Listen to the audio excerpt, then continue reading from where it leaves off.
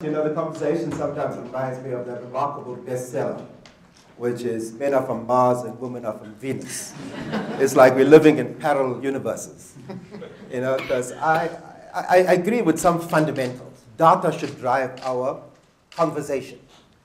And we need to make some very tough choices. And that we are living in a world that's radically different from that 20 years ago when we had democracy. But you know, I sit on the board of the Mo Ibrahim Foundation. For 13 years, we have consolidated information to give you a snapshot of the real Africa. And in the real Africa today, 1 billion people live. Half of them are under 19. And the average age of our head of state is probably between 60 and 70, with our next-door neighbor starting his 7th term at 90. Now, you know, I have my son here, you know, and if I want to sort out the technology, I told him I have to ask him. Now, I don't know how at 90 you can try and do that in a world that has fundamentally changed how we organize our lives, how we get our information, what the nature of work is, you know, and how do we access information. You know, so I think that there's a reality check we need. But what is the population in 2050? It's 2 billion people in Africa. Half that population in 7 countries. By 2035, we have a bigger workforce than that of China or India. By the end of the century, half the young people in the world live in Africa. Well, let's look at the reality today. You know, what is that reality? The reality is the bulk of them have very little education, very few skills, no jobs, unlikely to have a job in their lifetime. That's the reality of the Africa I meet and encounter, where 240 million people are malnourished, where 2 out of every 5 children are stunted, which means irreparably and irreversibly damaged, both physically and mentally.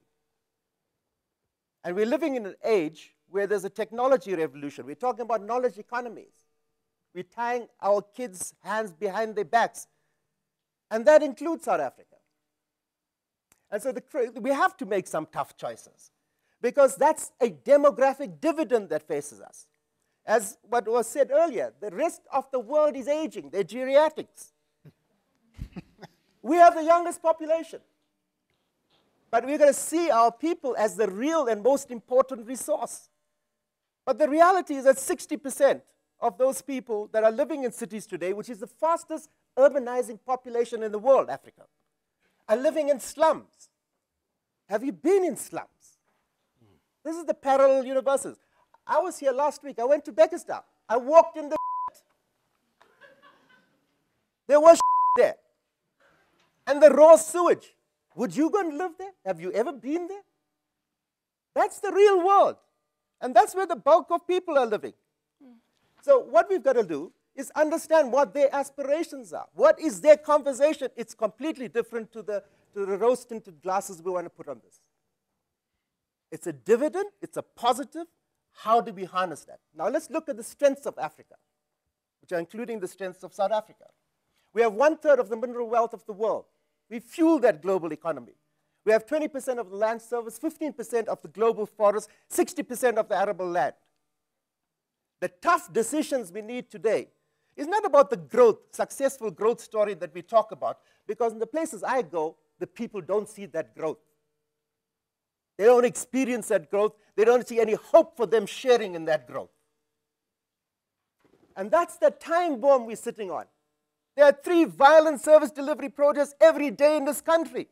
That's the reality. You think this bubble we're living here in Sandton will survive? That's the reality we have to conclude. How do we leverage the assets we have, put our people's needs in the center of that, and make the tough choices? And I think those tough choices are from government, they're from civil society, they're from the trade unions, they're from us as citizens. And I think that's the conversation we got to set up. Because 2 weeks ago, we were in Addis, at the African Union headquarters, with 500 people from across Africa, most of them young. You know what their conversation is? We're sick and tired of talk and talk and talk. We need time frames, we need accountability, we need transparency, we need decisions that put the needs of the future, which are the young people, at the center. That's the conversation we're going to have. And I think that's what we're trying to avoid. And I'm tired of these conferences and dialogues and damn green papers and white papers. We need accountability now. Let's start having the real conversation about what needs to happen in this country.